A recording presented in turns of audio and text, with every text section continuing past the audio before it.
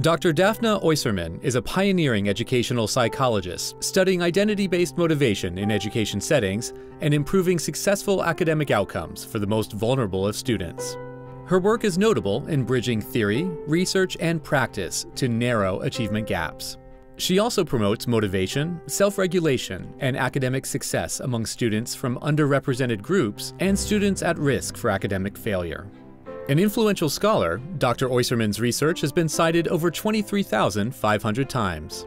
Her work has received funding from top U.S. federal agencies and private foundations, including the Department of Health and Human Services, the National Institutes of Health, the Department of Education, the W.T. Grant Foundation, and the Templeton Foundation. Her approach on the role of environmental messages concerning identity congruence between students' academic work and their social identities forms the basis for grants from the Institute of Education Sciences. She is currently testing its application in 2 major public school districts.